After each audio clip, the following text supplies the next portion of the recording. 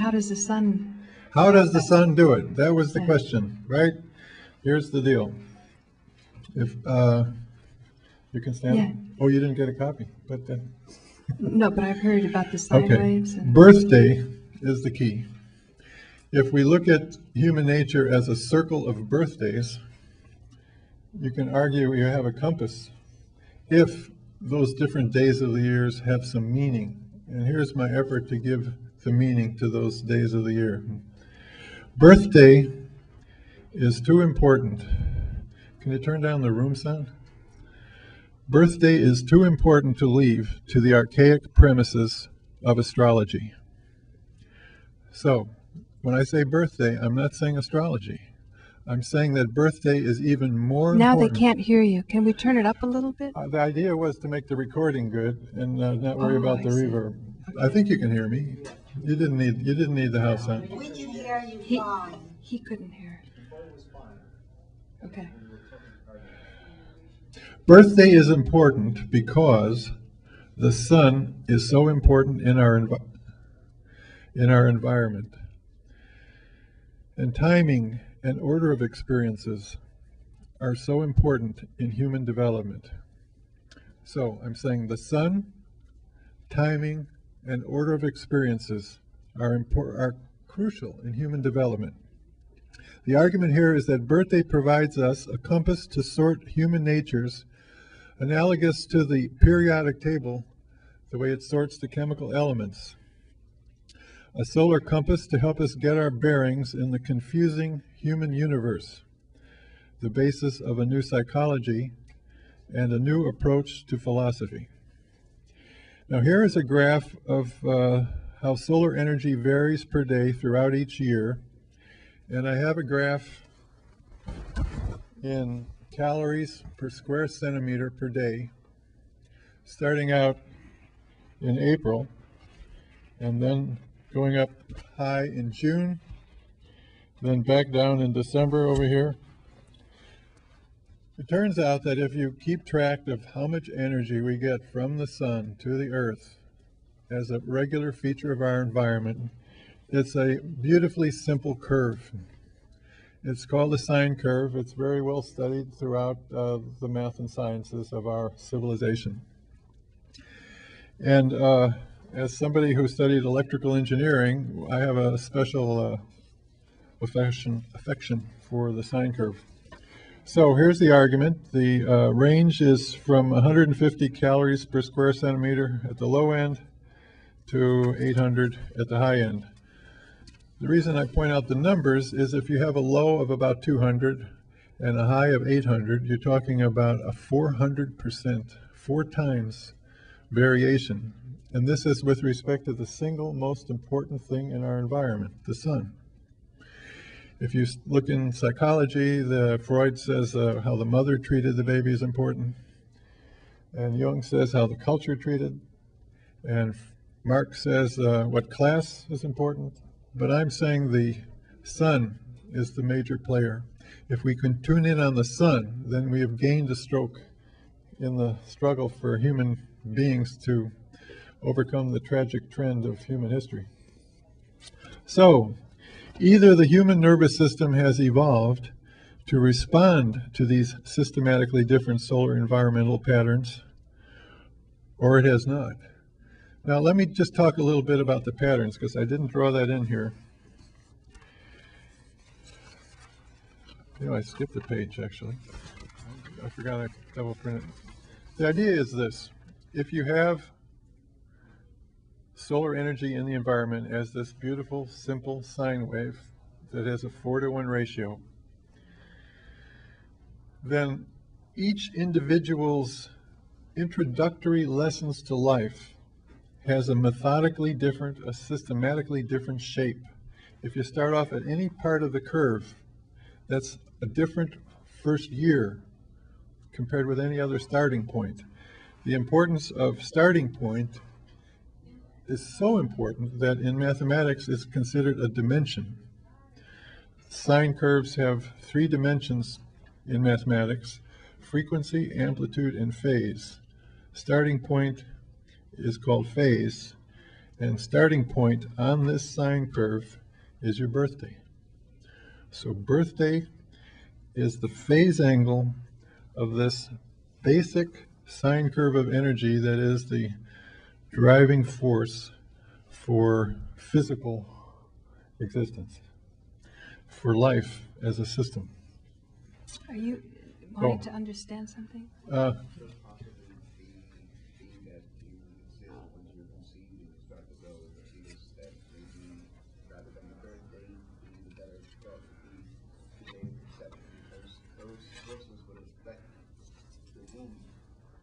Let me repeat your question, because you weren't at the microphone. The question arises, isn't the time of conception more important, or the important thing?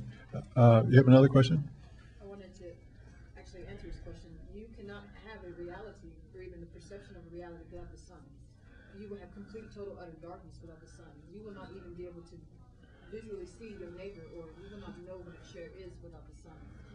Solar radiation and hydrogen in particular actually affects the glands in the body, which also another term for glands can be chakras, pineal glands and whatnot, and all of these other glands in the body. So certainly the solar radiation is the major concern of the eye. Hi there. Give you a microphone. But let me answer his question a different way. It's a good question. What I'm claiming is this, and there's more pages here, you can read it yourself. What I'm claiming is that we're talking about a system among human beings to create variety in the ways we make sense out of the universe. That each of us gets a different introductory lesson to life as a result of these different solar patterns. The solar patterns are part of a system that includes both gestation and birth. And I think it's particularly relevant to the movie we saw, that when they were talking about the hypothalamus manufacturing different chemicals. In this paper, I mentioned that the hypothalamus is as close as physically possible to the light-sensitive organ in our head. So you have a sensitivity, an influenceability of the sun's powers right there on the hypothalamus. And above the hypothalamus is another organ, the thalamus, from which the hypothalamus gets its name. And the thalamus, again, is right there in the path of light that reaches the pineal gland. So again, I'm trying to argue a new discovery, but let me get more into the physiology, because I think, yeah, go ahead.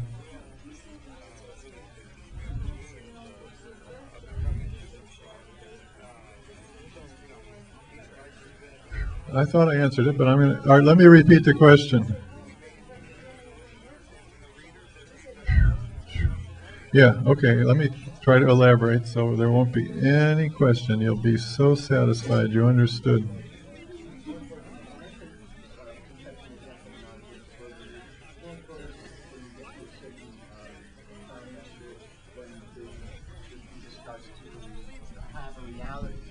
For example, there's people when they have birth that want to try and replicate the child's experience in the womb, so when they get born they throw them in a bucket of water. So I'm saying there is a reality in there, so when that particular reality starts as opposed to the birth date. Also there are prematures and late born. Okay, I got the question, right? Now, see if you can listen to the answer. Hey, what? Here's what I'm arguing. I'm arguing that most animals have one time a year they're born, characteristic of their species. In order to do that, they also have a characteristic time of gestation. It's all one system to cause a particular part of that sine curve, a particular shape, to be their environment. Now, what makes human nature mysterious, is my discovery, is that the human female has a separate egg for each of the 12, 13 parts of the year. It's like each third of the seasons is a different organism that starts out indeed with different features of the environment, because the human female has a seasonal quality to her chemistry. So indeed, the seasonality is part of the early environment, the gestation. But to give your point full credit, it turns out, I claim, that the mechanism, if you really want to point to where in your head is the birthday effect, let me spell it out quite clearly. It's the brainstem. The brainstem is a network, just as they were stressing, network, network. It is the most networky part of the human body. It is The hub of the network? Because the neural nets were patterns. well, you're right, the hub. Yeah. The brainstem is a swelling of the network that goes along the spinal cord. And it is the network that interconnects all the signals with all the other elements of the nervous system. But in particular, this network turns on at birth in a large way. It is wakefulness that gets it going. And depending on where you are on this sine curve, determines the different, we can say, parameters of interaction among all the elements of the network. Or to put it another way, we can call this part of your nervous system the brainstem, with its flowering top, the hypothalamus and the thalamus. They're all one big, it's like a carrot. The top of the carrot is the hypothalamus and the thalamus.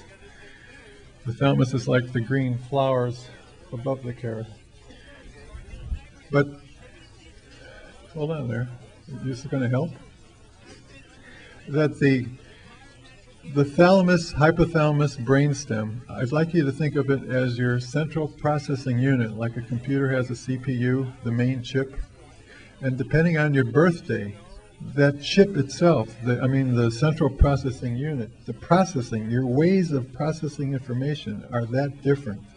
And when you have people with different ways of processing information arguing against each other, it can become bewildering, defeating, discouraging, and that's why I'm calling it a compass, that will be able to see in advance the different ways people differ in their ways of processing information, so that we can then make some progress in... Who's going to determine this, though? Let me throw something practical. I was just watching your show with Harold Channer. You two have different ways of processing. How would you make a better show with Harold, for example, using your solar compass? That's kind of funny. Harold is kind of a hopeless case. No. He's somewhere on that sine wave, too.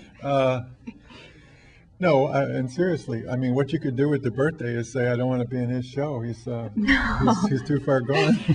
No. Nonviolent communication. I watch that show carefully, just like I watch my shows with Harold carefully. And if this can be worked out, there's hope for public access, because he and you are public access. Your show every day at 9:30 is giving some of the most important political information.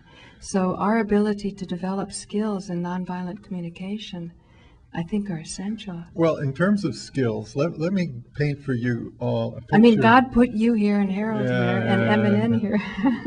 Let me put it this way. Imagine on the Jerry Springer show, 100 people of the same birthday somehow presented on stage, and me there addressing the 100 of them, saying, how many of you think that, and like 85% of them raise their hand.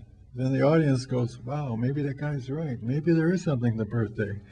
As a people, we can learn the characteristic ways of thinking, so the habits of thought, the preferred forms of bigotry, whatever it is.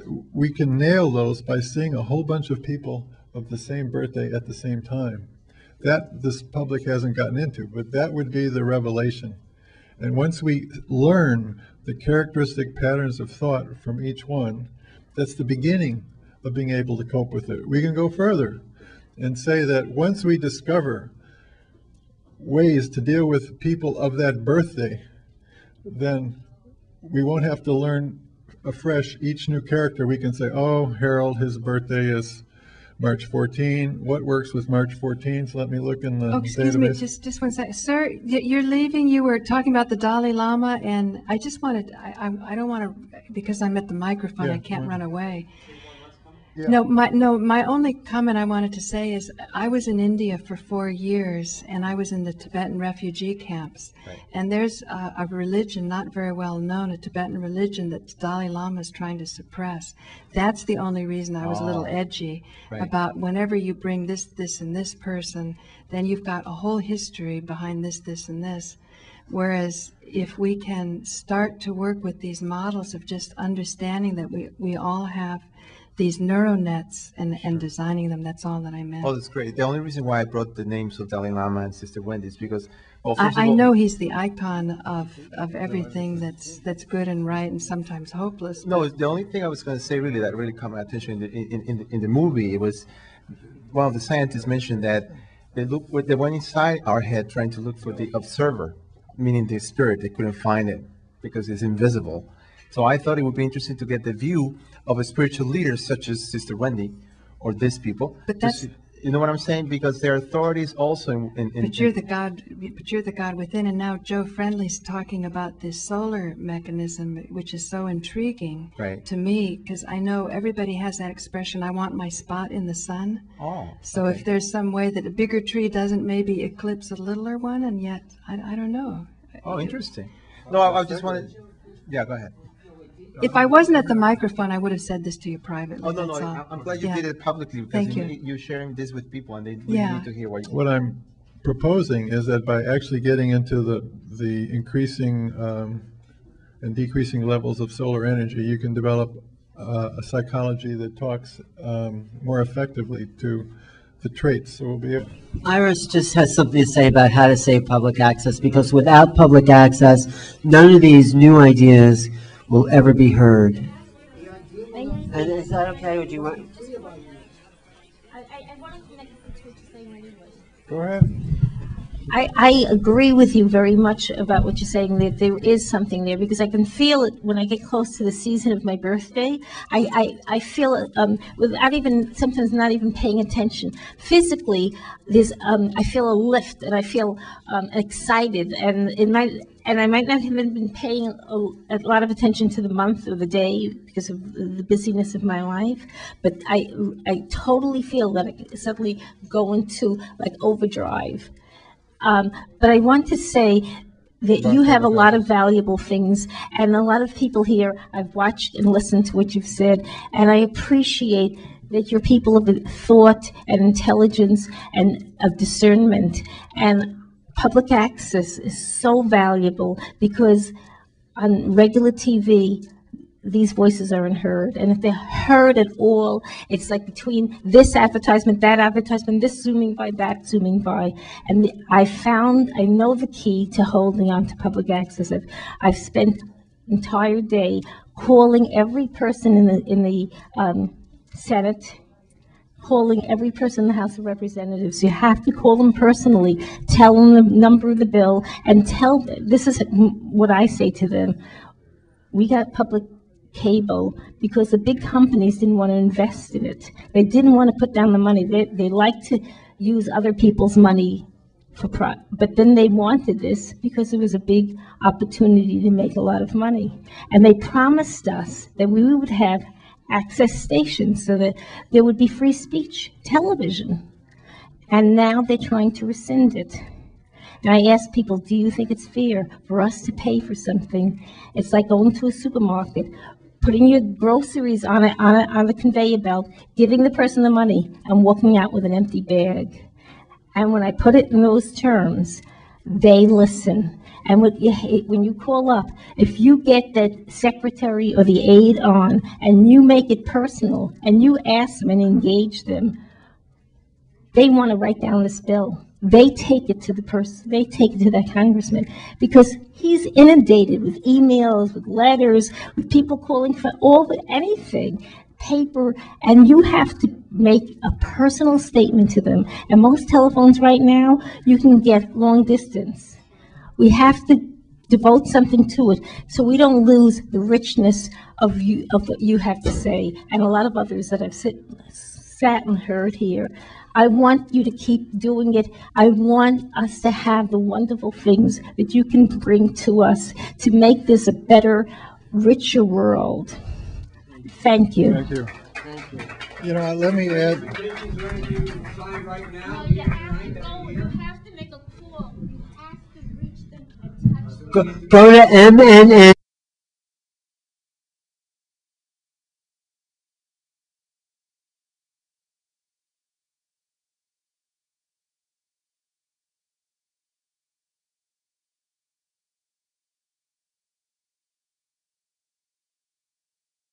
The beginning.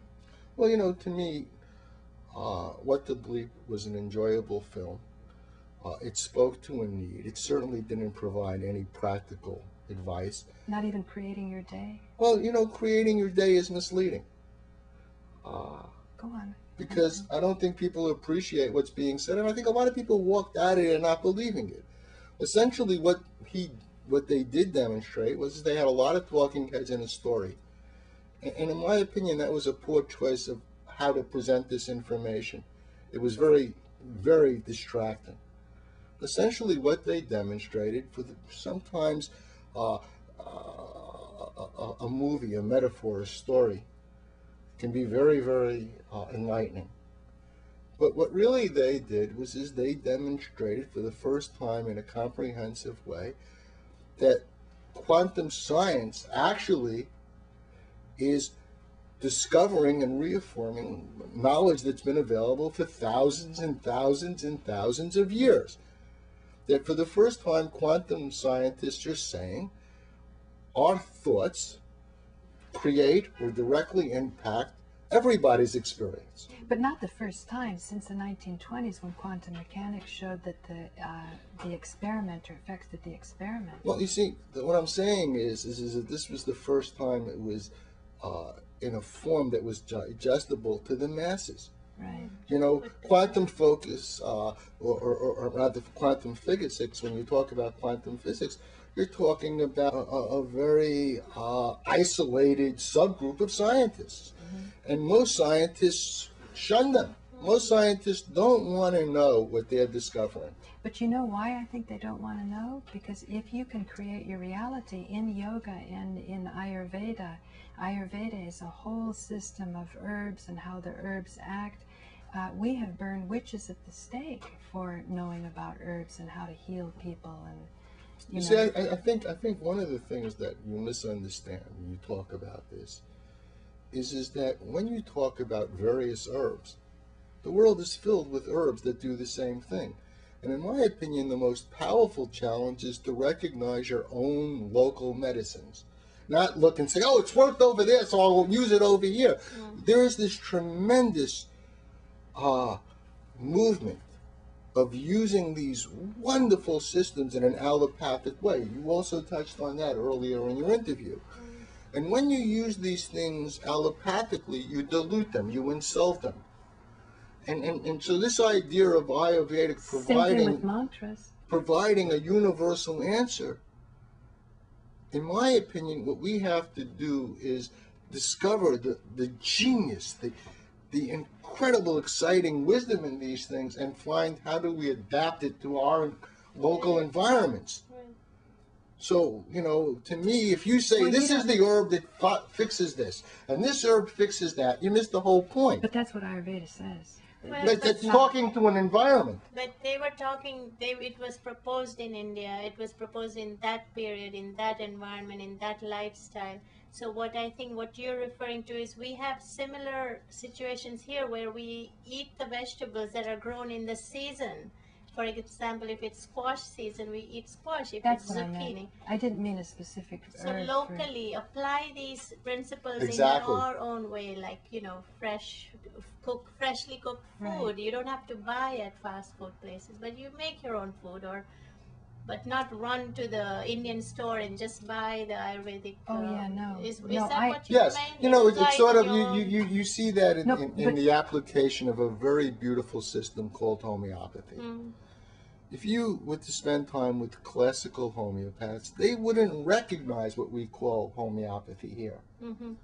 We have bastardized it, but people say, I use homeopathy. I go to a homeopath. And they haven't got the slightest idea of how foreign what they're doing is to this beautiful system of healing. The same thing is true of Ayurvedic. Ayurveda just says all disease comes from mistake of the intellect, and I was hearing you before say you must take responsibility, but you don't want this to be misunderstood by someone, that they feel that they're responsible for their sickness when they don't understand why. And if I'm hearing you correctly, you're saying that what the bleep do we know doesn't really explain why that works, how we create our reality. They're just, it's been brought to the level of entertainment. Yeah, I think it has. Now, don't misunderstand. I think they did something very important. And what speaks to me about it is the widespread excitement about it.